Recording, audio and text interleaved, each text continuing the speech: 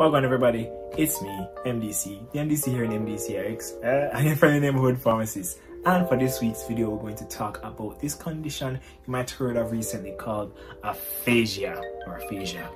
So one of the reasons you might have heard of it is because you may have heard the news about the actor that we most likely most people would know, Bruce Willis, withdrawing from acting because he's developed aphasia. Now basically we're just gonna go into what aphasia is. It's like this thing that kind of came up and I realized that not a lot of people understood fully what it was, and I kind of just want to explain it. So we're gonna go through what it is, what it looks like, how it presents, and what can cause it, and what signs to look out for if you might have it or you might be at risk for it. So firstly, what is aphasia? Now basically aphasia is a condition that makes it difficult to communicate. So it affects your speech, or it can even affect your comprehension. So you might not understand what someone tells you, you might not be able to relay information in a way that people can understand, and not just talking or hearing but also writing and reading as well. So some symptoms of aphasia can be speaking in long sentences that don't really make sense, or speaking in really short sentences that don't fully bring across your point. So like for example, you say, all right, I want to walk the dog. That's what you want to say, but you say walk dog, something like that. And for an example of speaking in longer sentences that might not make as much sense, or probably just like a long sentence and like a random word drop in there and you're like, what?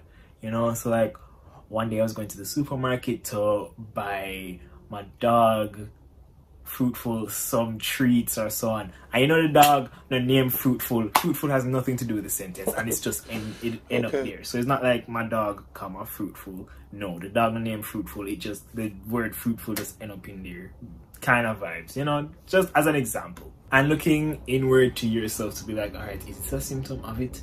If you realize you're not really comprehending what people are saying as of late, like recently, as if you're just talking to you and you're just not understanding what they're saying, that might be a symptom of aphasia. So why does Bruce Willis have aphasia? How did he get it?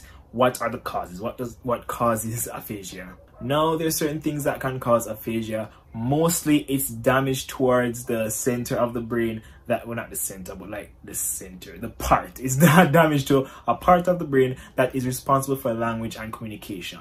So anything that can cause that type of damage to that part of the brain can cause aphasia. Examples of these are strokes. So if you had a stroke, you can suffer damage to that part of the brain. Brain infections, you have some infections of the brain that can again damage that part of the brain.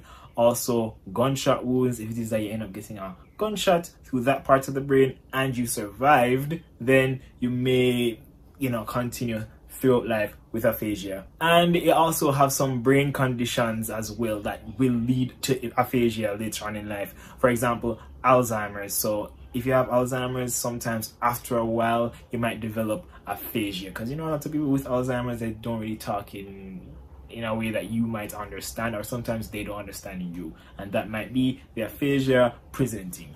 Now when it comes down to exactly why Bruce Willis has it, I'm not sure. I never really read fully. I don't think they've disclosed exactly what's happening or what type he has, because there are actually types of aphasia. There are 3 types from my reading. There's expressive, there's comprehensive, and there's global. So expressive aphasia, now remember we're talking about the shorter sentences that don't really fully carry across what is it that you want to say.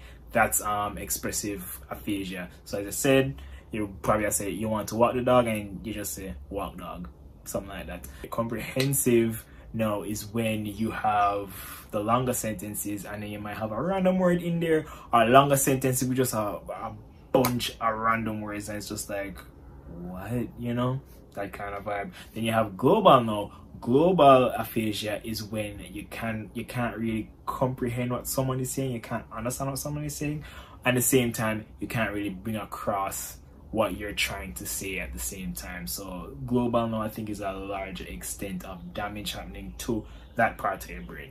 Alright, so that's it for this video. I hope you learned a little bit about aphasia, just have a basic knowledge about what it is. And as you can see, this is the reason why he withdrew from acting, because acting has a lot of reading, has a lot of, you have to take direction from the director and so on. So I'm not sure if it is that he can't comprehend as fully anymore, or if he can't bring across his lines as much anymore, but you can see how the different types would affect him as an actor. But yeah, anyway, as I was saying, thank you so much for watching this video this week. Share it across to different people that you think might be interested, because I know it's kind of a topic right now that people are like, huh, what is that? So if you hear anybody say, what is that, just share this video with them so they can understand as well. So yeah, thank you so much for watching this video and for coming this week, and I hope to see you next week again.